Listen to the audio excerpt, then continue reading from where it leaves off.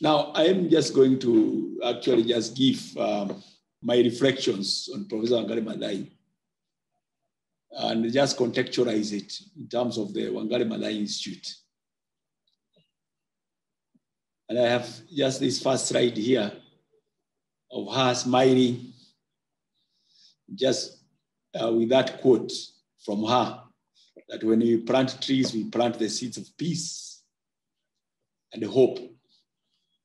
And I remember many times when I went to read as Director Wangari Maathai tree planting, I always emphasize on this, that the trees, when you plant them, then the birds are able to perch there, build their nests, breed in that place of safety.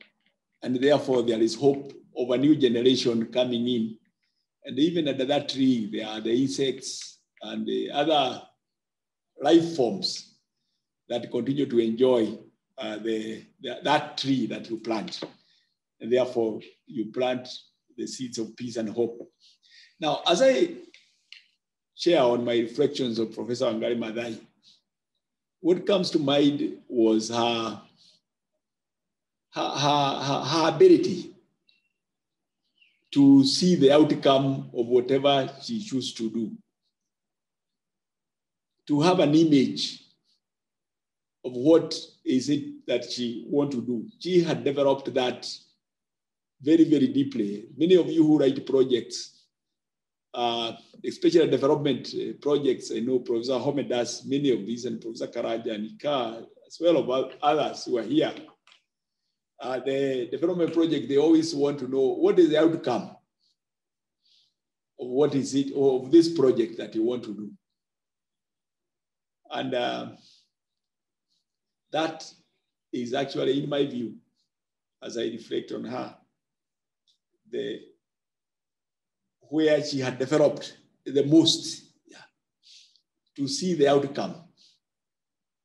And because she could see the outcome, she was able, therefore, to get other people to work with her and even to risk with her, particularly because she was also able not only to see, but also to share that image with others.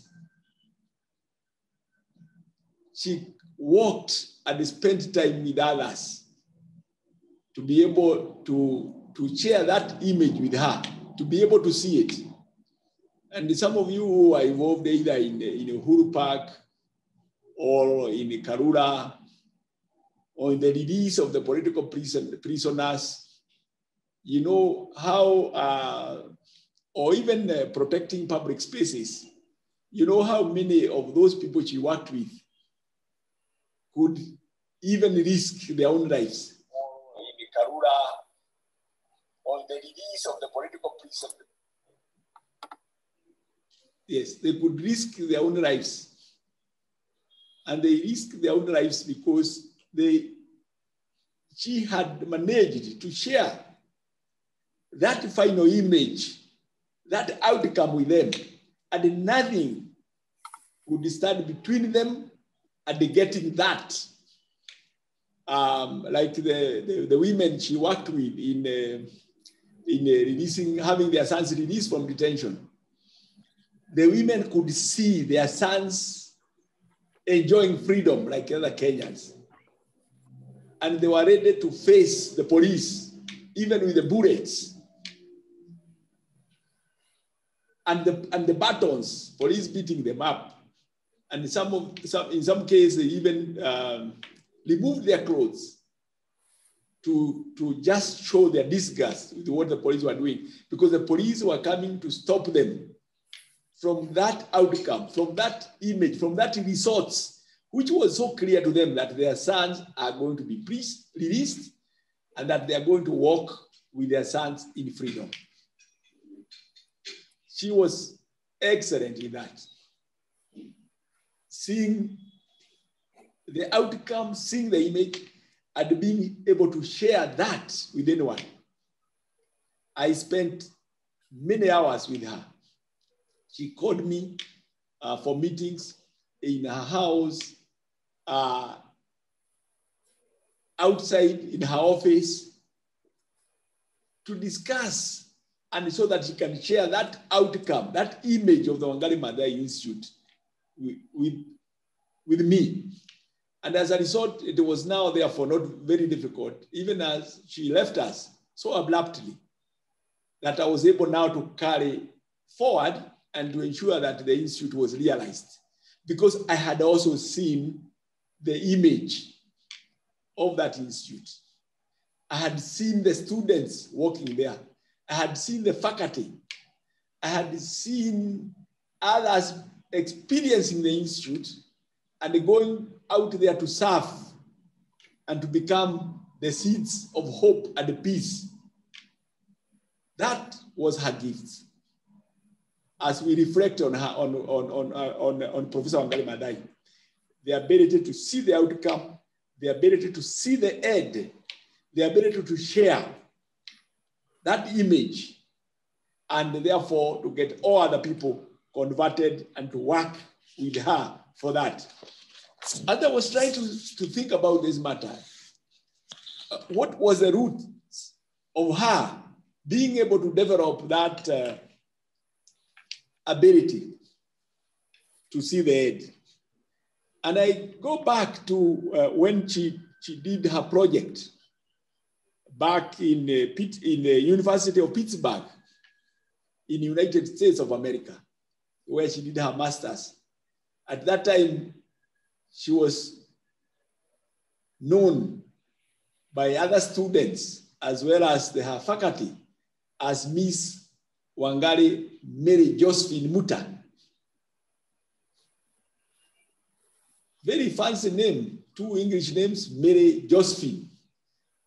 I think later she has written in her book, she dropped some, because some people now will drop the names and they begin to call her Miss Wangari or Mrs. Wangari. And she dropped like that, and they started calling now Wangari Muta. But and she wrote her thesis, her MSc thesis in Pittsburgh. I just got this reference in Google. And you see it is written Muta WMJ. And she did her work on development of development and cytological study of the pineal body of the Kutunix quail in 1965. And I've given the image of the quail there. The pineal body is an organ you find in the brain, at the floor of the brain. And you find it in many animals. It is in all vertebrates. And it helps us to define the circadian rhythm. That is to be able to know day and night. So that if you haven't slept for so long, it releases some hormones called the melatonin. And they tell the body that the body now is fatigued, it's tired, it needs to rest. So it is our body clock. And she did her work on the development of this organ. The thing with the development, when you are studying development, you have the organ in the first, you have looked at it, and you want to go back to know how it came about. So she began there. You have the image, you have the structure, you have even the function of a fully formed pineal body. But now she wanted to know, where did it come from? And as we reflect on her, I find that that is one of the roots of her developing this skill of being able to know the outcome. She began by, she has the outcome, the pineal body, fully formed pineal body and its function, and now decided to unravel it slowly to the cellular level, to the cell level, and find out how did it come to be organized the way it is.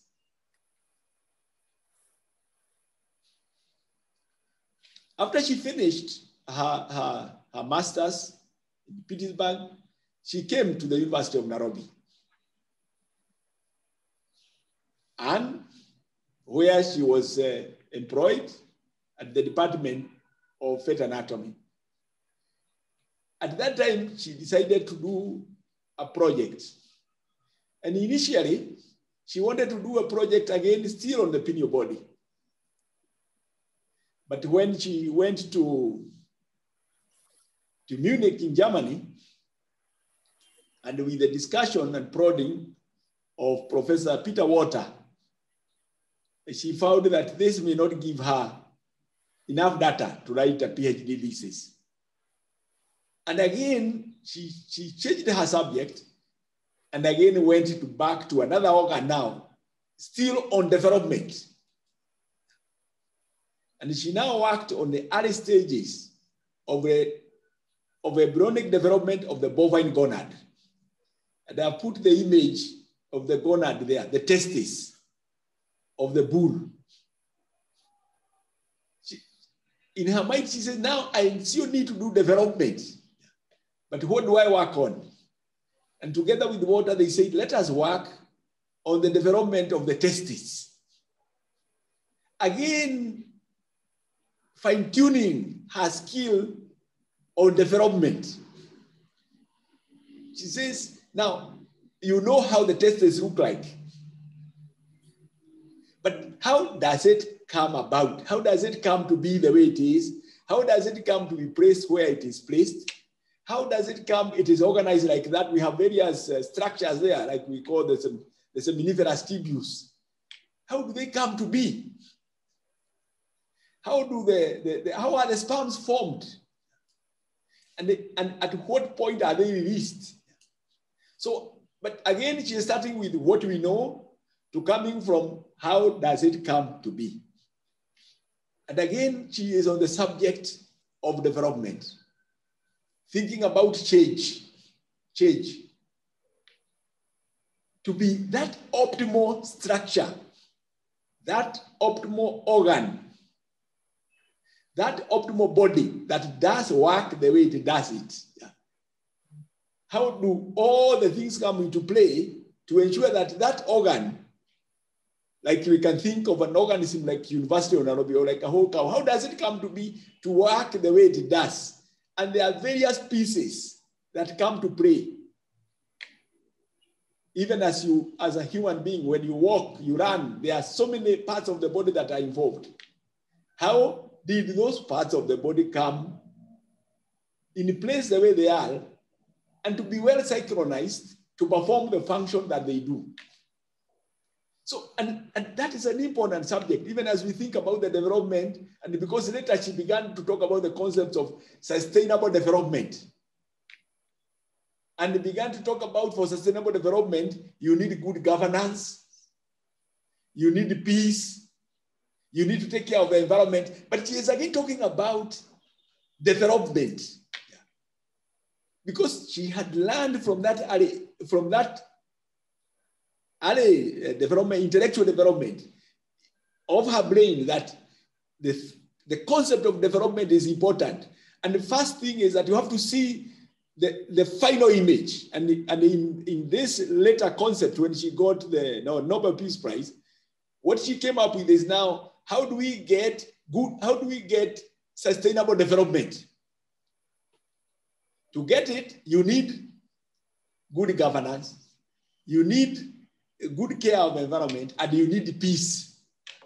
Again, for purpose of development, the pieces you need to ensure that development takes place.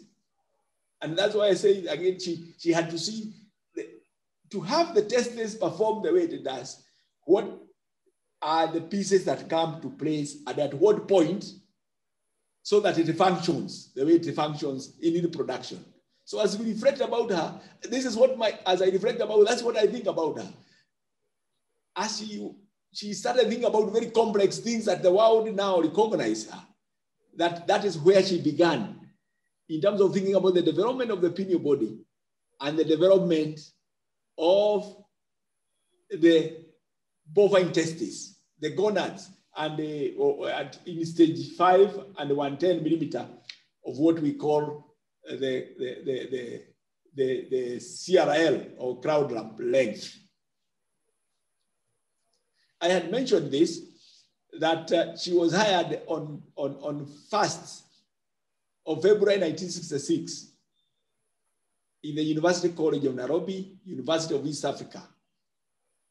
At that time, the chairman of the Department of Anatomy and Histology, Department of Veterinary Anatomy and Histology, was Professor Reinhard Hoffman, who was the chairman of the department at the University of Nairobi. He's the one who hired her and also mentored her through her PhD, even as when she went to Munich and when she came back. And later on, she took over as chairman of the department years later.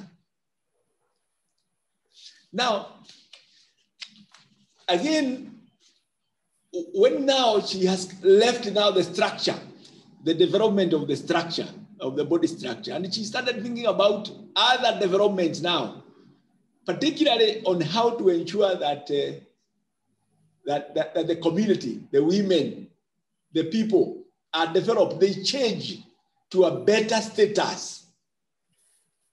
And in this now is where she thought about what does she do?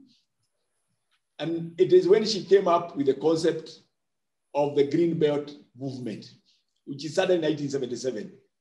And you see, the Green Belt movement is a grassroots non-governmental environmental organization that focuses on environmental conservation and development. And she does not leave the issue of development because that is her foundation in the university. How can she now ensure that the knowledge she has learned on how structure, the body structure, functions optimally? How is the body structure developed to function optimally? How now can she bring this knowledge to the social arena to ensure that the community, the people develop and that they are optimized and that they meet their objectives and they are happy? The most members of this group are women. And she, at that time, started with this slogan to build them because she needed them to see the image, like what I started to see before. Because with the concept of development, you need to have the organ that is performing optimally. But now when you come to the society, for development society, the people are not able to see the image of what they will become tomorrow. And you need to walk them. With the testes, you can show it.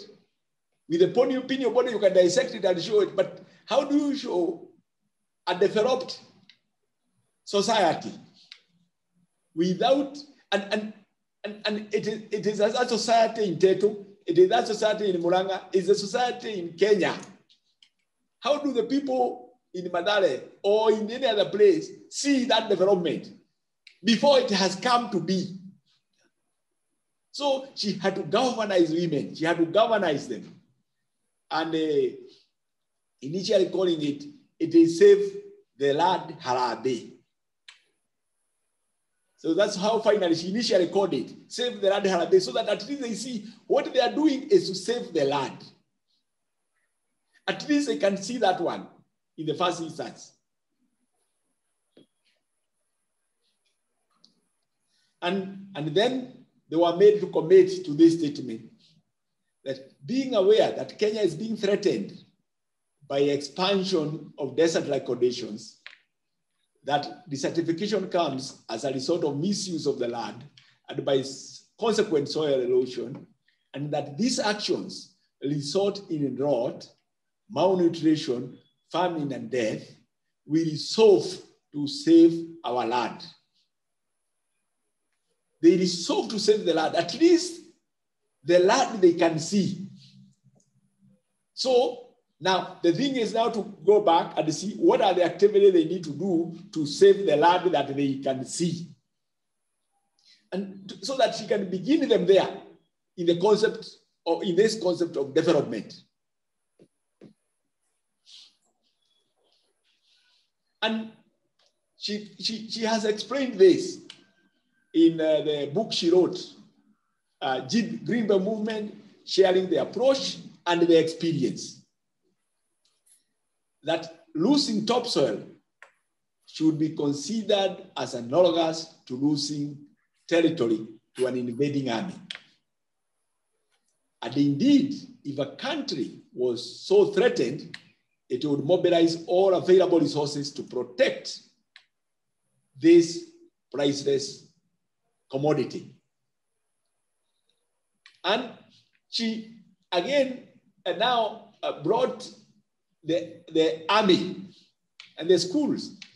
And this, initially the army was a bit reluctant. It's when she became the Assistant Minister for Environment, is when she managed to bring the army. And the army proceeded to do a lot of tree planting. I recall that one time she was at Karura, where she convened the military who had done good things in planting trees and awarded them. I recently, one of them showed me a certificate they received during this time. And that is important to ensure that people are able to see after they develop what is it, what is that image, what is going to happen, how will the community have changed. And this, you have to bring all the people together, everybody to contribute in their own way. The school-going children, the military, the working communities, to plant the trees, not for you to enjoy the shade immediately, but for the future generation. Because when we are talking about development, we are talking about change. And you have to contribute, the little you contribute when the organs are developing, like what we talked about, the testes. You see one cell move in, a blood vessel come in to feed this, nutrients are brought in, another cell of another type come in, and finally you have the full testes that produces the sperms. Now, each of these plays different roles. This military, the school children, the women, everybody plays a role, and finally you see the forest. The people, only thing she brought to them is that this activity that you do will help to save the land. Just put that in your mind, it will help to save the land. But finally, you will be able to see, if you drive to some parts of this country, you see they are forested now. You see the areas of Mulanga and the other areas with a lot of trees. But the concept you tell them, you want to save the land. People will be able to get firewood. People are able to get wood to plant, to build houses for their sons. But the simple message she gave them is, let us save our land. And through this, she taught them how to plant appropriate tree species, how to maintain vegetation cover. And as I say, the green belt was initially just to create weed breaks, the green belts to create weed breaks by digging terraces, protecting forests and catchment areas for indiscriminate exploitation. And in order to pass this outcome to the communities, she did a lot of training, because it's again connected to Wangari Maathai Institute. Because it is where she starts now thinking that how can this come to the university, to ensure that those who come to the university, the professors, the policy makers, the students, the visitors who come there, are trained, are converted to protect the land. So she did a lot of training. And one concept she kept on using for the training is what she was calling kujijua. You need to know yourself. Because when you know yourself, then you know why you are where you are. And she would give the concept of the wrong bus syndrome. You find yourself entering a bus, takes you to Nakuru, but you wanted to go to Machakos. How did you get to Nakuru? You need to reflect on this. And again, you have to unwind. In the same concept I said, she was working on the pineal body and the testes. You have to see, how did it come to be the testes? How did it come to be the pineal body? How did you find yourself in Nakuru and not Machakos? You have to Now, and why that find out where did the mistake take place, so that you correct it, and you get the outcome of the pineal body that is able to control the circadian rhythm. That you come out the person who is changed and the better and the developed and able to address your problems. Don't blame the chief, don't blame the government, don't blame this. How do you unpackage where you find yourself? You find yourself in a certain status. How do you break this up to find out exactly how did you come to that? So that she trained people, given the concept that she had learned on development. How can you at any one time be reflecting about your abilities and how to exploit your abilities? And therefore, why you are in the status you are now, and why it is not different? Why are you where you are now? Is it that possible that you could be elsewhere? And if you could be elsewhere, where did you go wrong? What is it that we can do? And in her book, Challenges for Africa, which is again a book about development in Africa, and it is mainly about the trying to reflect why is Africa the way it is now. Could we have been a better place? So she has written that book and she has elaborated various examples. And one of the examples she gives is when she had gone for a meeting in Yaoundé in Cameroon. And she says in that meeting, she was looking through the window and she could see some women working on a hillside. And she thought to herself, those people should not be working on such a steep hill because they are very quickly going to lose all that soil when it rains. And she was saying, when we do our work in high-level meetings, we are not making changes where they really matter. In this case, in the world where that farmer, the farmer of Yaoundé, places her blade in the soil. Because the farmer at that time, what she described in her book, is that the farmer used to build some small terraces, running top down. And then the farmer in the order would plant the seeds now in between the terraces, in between those tunnels, rather, that she was building, in between the small tunnels. The problem is that those tunnels, when the rain is heavy, they will become the channels of running water.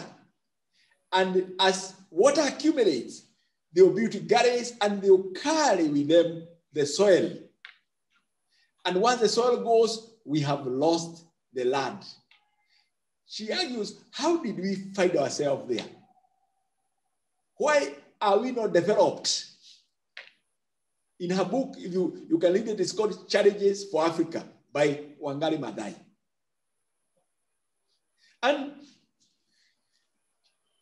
And this issue of development and the issue of finding out where we are now, as we reflect on this, she began to think about how can the universities contribute to changing the status of where we find ourselves today. And she began exploring. She had been out of the university for many years. She left in 1981 initially to go and contest as a member of parliament. And she put a lot of her time on the Green movement. But now she wanted to come back to the university. She was finding out how does she come back to the university. I'm told that initially she, and Professor Karaja can confirm this, she shared with Professor Karaja and asked Karaja, can you try to find out how we can get back to the university, to work with the university, to have the university come and help our people to save our land. And they initially approached the UNES then, the University of Nairobi Enterprises, and the University of Nairobi Enterprises then was engrossed in the learning module 2 programs. and then was asking about how does this thing make money. And Professor Karaja, I think at the time, I don't know whether he was not able, at least he made the efforts, but the unions could not see the connection. They were thinking of how to make money. They were not in that thing of how do you save our land. And then through all this, we later I had a meeting with her. At that time, Professor Peter Gear, who was mentioned earlier by Professor Nyikal, visited the country. We went with him to Masai Mara, where we were giving a joint paper with Professor Peter Gear, Professor John Minor, and the other scholars in a big meeting that was organized there. And the meeting was dubbed From Molecules to Migration. And because in Masai Mara, you know, there is the animals there that does a lot of, there are many of them, they migrate in different seasons. And we were thinking about how do you start from the molecule to migration, again, to do with the issue of development, the stages to develop to that level of migration. And we were presenting a paper on the biology of the dendritic cells, how the dendritic cells contribute to immunity.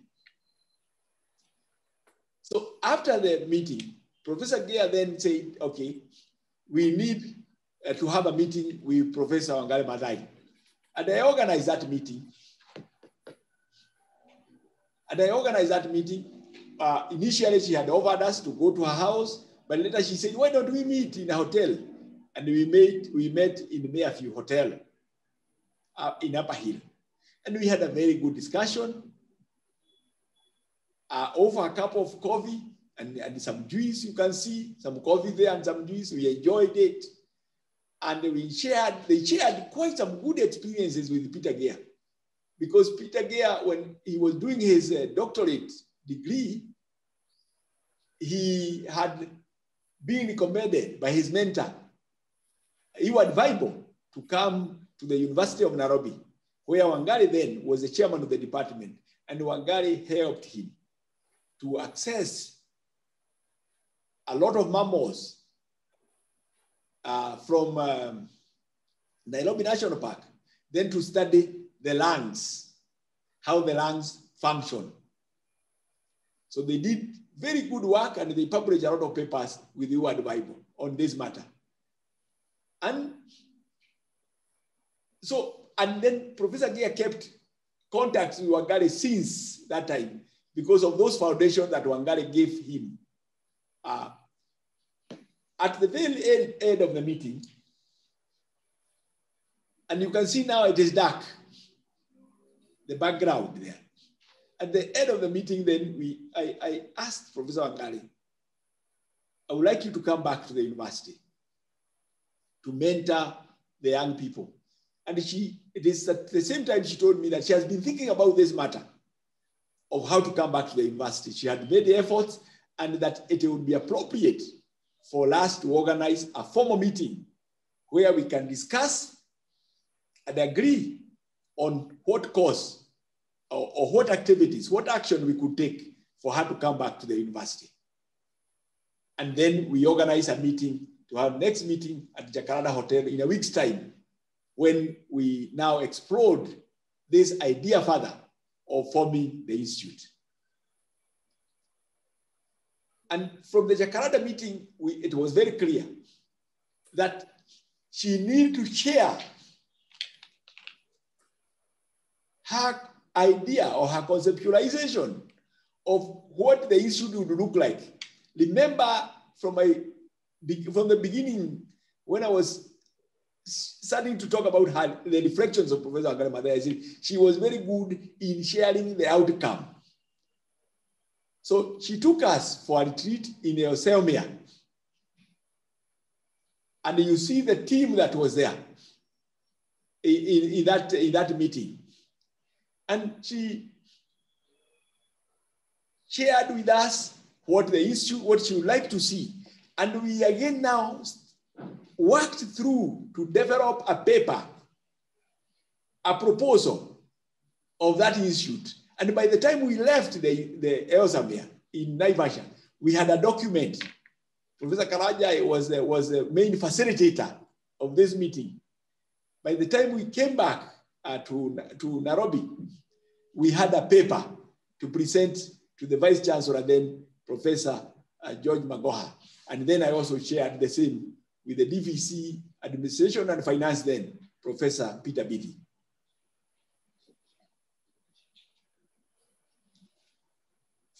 Professor Magoha, after a short time, was able to allocate us land, 50 acres, to put up the institute, where the institute is found now. Initially, we were allocated a piece of land elsewhere, and later we were allocated at where the institute is established. A quick overview of how the institute has developed. 2009, the institute was approved by Senate. In December, or in the same year, the institute was approved by council. In January of 2010, the director of the institute was appointed. In February 2010, Wangari Maathai was appointed as the distinguished chair of the institute. And in March 2010, we held the first inaugural meeting. Now, when we were thinking about the institute, we came up with various names. And I can quickly run over this. First, like when we had the meeting in Jacaranda, the concept paper that Professor Karaja presented then, it was Wangari Maathai Empowerment Center, Leadership Training for Sustainable Development. But then, after our discussion in Naivasha, we changed it to Wangari Maathai Institute for Community Empowerment and Leadership, WAMICEL. And then with the further discussion, we said that is too long. Then we called it Wangari Maathai Institute, WAMI. And if some of you recall, we called it WAMI for quite a while. And then Professor Wangari Maathai said, no. She has been working with the Japanese, and she has visited many other countries. If you call something like this, it may turn out to be something. It may turn out to be something people like, or it may turn out to be something people do not like, WAMI, the name WAMI. Without finding out whether there are other communities which have a meaning for the name WAMI, we cannot call it WAMI. And we dropped WAMI. We started calling it WMI. I think there are still some people who interacted with us at the beginning who perhaps call it WAMI. But WAMI, we were cautioned by her. Because again, of seeing that picture, which other people are not able to see, she is able to see the final picture. It is in the Senate, when the institute was being approved in Senate, that the Senate recommended that having only WMI or Wangari Maathai Institute would not be adequate, because Wangari Maathai was known for her work on peace and the environment. And it will therefore be important to include those. And the Senate therefore approved that the name be Wangari Maathai Institute for Peace and Environmental Studies, which we abbreviate as WMI. The first board meeting, that is the team that came.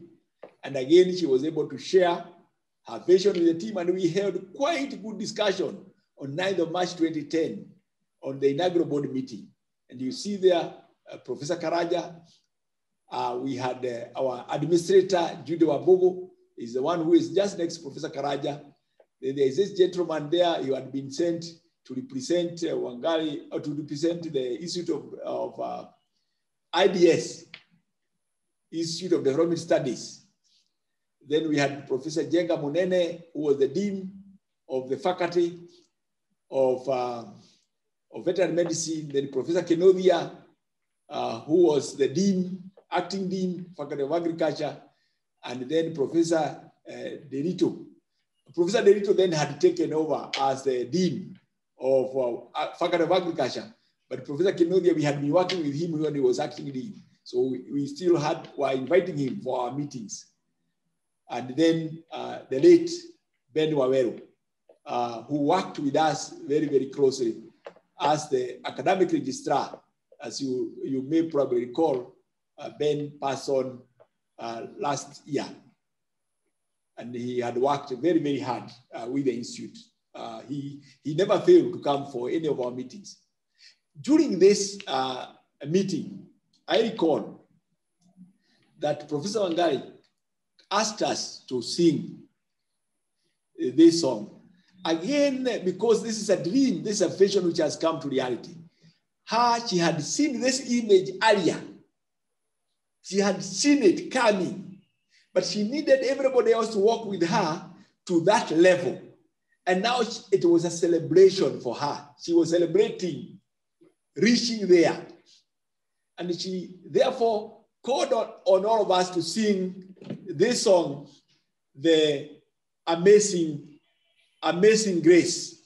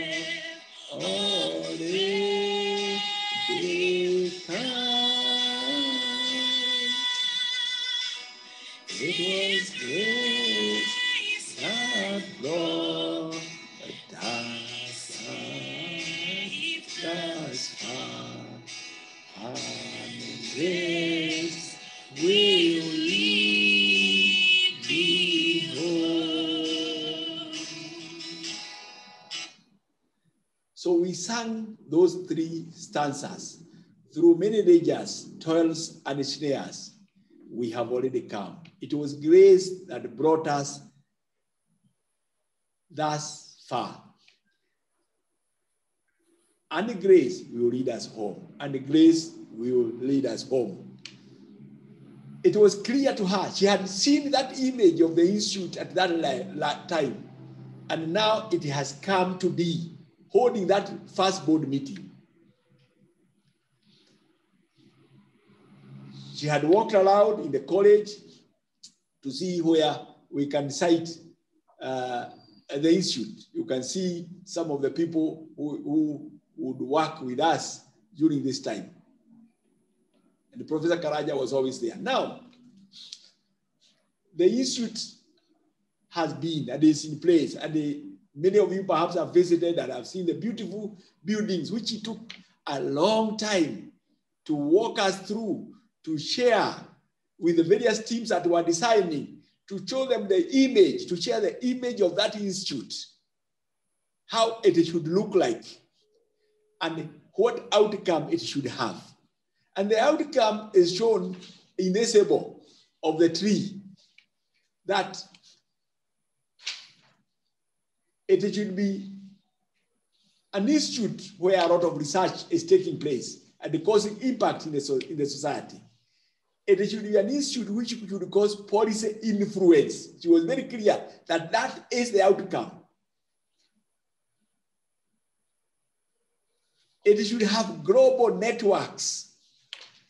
It should have social engagement and outreach. It should offer experiential learning. That is the outcome. As I said, she was very good in seeing the end. And therefore now you begin to do your activities to reach there.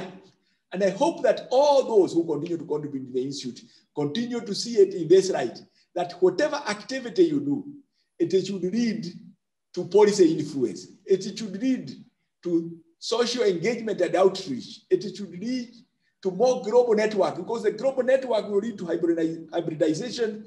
It will lead to multidisciplinary and holistic approach, and a new knowledge will be developed. Remember the concept of development, that communities will be changed, communities will be empowered, communities will be liberated. There will be peace, there will be hope for our people. And she has mentioned this in her book, Replenishing the Earth, spiritual values of healing the earth, that one aspect of the love of nature that we need to foster is experiential. Nature, and in particular the world, feeds our spirit, and a direct encounter with it is vital in helping us appreciate and care for it. For unless we see it, smell it, or touch it, we tend to forget it, and our souls wither. She hoped that the institute will be an opportunity where you see nature, smell it, smell the flowers there, touch, and see and feel the environment, so that our souls will be rejuvenated, we will not wither, so that we can be able to protect the nature, and therefore we save the land. In the strategic plan, we also put this one, an inspiring, living, innovative, and creative laboratory, where new green technologies and best practices of environmental sustainability and conflict resolution can be fostered, developed, tested, validated, and demonstrated. That is the image of the institute. That is the final outcome of what it should be doing. Professor Wangari Maathai, even as we reflect on her, even as I give my reflection on her, she was a scholar. She was a scholar. She wrote books, went for many meetings where she made presentations, scholarly presentations. She wrote her book, Green Movement, sharing the approach and the experience. And I have given a few of the quotes from that book.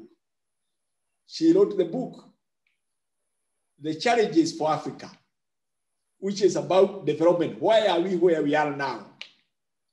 And she wrote her book on Wangari Maathai and Bold, where she has given her own life story. And the last book she wrote, and many of you should read, because that book, she has written many paragraphs on how she sees the outcome, how she sees the institute, how it will look like in the past. She talking about even her daughter Ruth, how she would like her daughter Ruth to come there and the experience. It is titled The Spiritual Values of Healing Ourselves and the World, Replenishing the Earth. Wangari Maathai was actually overall in the issue of development. She developed a party, which was called the Mazingira Party. And they even got one of the members of parliament, Silas Muriuki. Yeah. And beside the Green Belt movement, she was part of the NAC coalition government. And she has developed other things. Yeah. This was our last meeting, at least for conceptualizing the institute, not conceptualizing the drawings, because the drawing of the institute we continued beyond here. This was a meeting in Naivasha. You see Professor Karaja there. He has just, you can see his hand is seal soiled. He has just helped in planting that tree that Wangari planted there. And we had gone there for a retreat to finalize the strategic plan of how the mission, the vision of how the institute will look like. And we worked until very late, past midnight. And it is after this meeting, the following day, when everybody had left Naivasha, and we were just with her before I drove back to Nairobi, that she shared with me that she wasn't well. And soon after, she visited the hospital, then was admitted in Nairobi Hospital. After that, she was referred to better specialized treatment and went to New York for treatment. And then a year later, because this was August, a year later in November, she passed on. But at this time, all the people who are there were able to get the complete image of the institute, because the next time she was coming back was February of the following year, 2011, because this was 2010. And by that time, she had gone through treatment and she was in and out of hospital until she passed on. But during that time, from February to November, she spent again a lot of time with us, particularly to conceptualize the designs of the institute, to ensure that we can see the image so that we are able to put the pieces together of the institute.